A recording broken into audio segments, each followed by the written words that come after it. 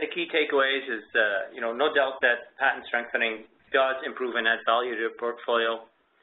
I think that the main thing really is don't try to do strengthening on too many patents. Reduce and focus the effort on a quality set of assets. And it's something that you don't just do it once. It's really, patent strengthening is something throughout the life of a portfolio. It's part of your building, your maintaining, and growing that portfolio and adding value to help you successfully monetize in the end. Thank you, Abdullah Rahal. Adam Gilbert, some key takeaways, please.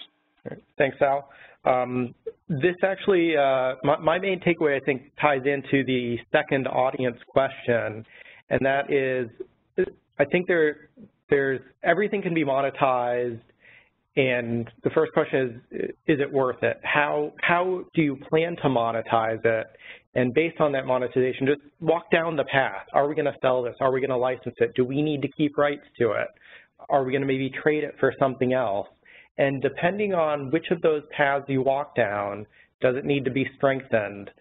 Do we need to do some maybe some auditing?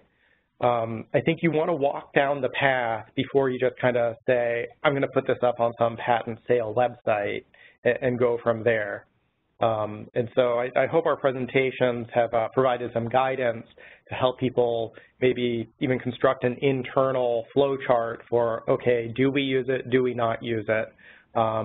Would our competitors want it? Or, just kind of ask yourself all the important questions that would occur along the timeline of the monetization process. And maybe once you get to the end of that timeline, you realize, you know what, it's not even going to be worth it. Let's not do it. But I would hope that doesn't occur too often as a patent attorney, but I think that's also a possibility. Thank you, Adam. Adam Gilbert. And for our final key takeaway, Derek Mason, some of the summations of the key points you'd like to leave the audience with. Sure. First, I would say look at the overall IP picture and don't just focus solely on one of the 4 portfolio management areas that I discussed. In other words, see the forest instead of the trees. Look at it from that 30,000-foot view to get an idea of how to use all of the different moving parts. Also, think creatively when you're structuring a deal so that both sides can perceive that the deal is a win. Remember, if the proposed deal is too onerous for one side, they're going to walk away. So you need to listen to each other and come up with a way to creatively structure that deal. Lastly, all deals involve risk. The goal is to minimize that risk to a level that's acceptable for both sides, but particularly for your company.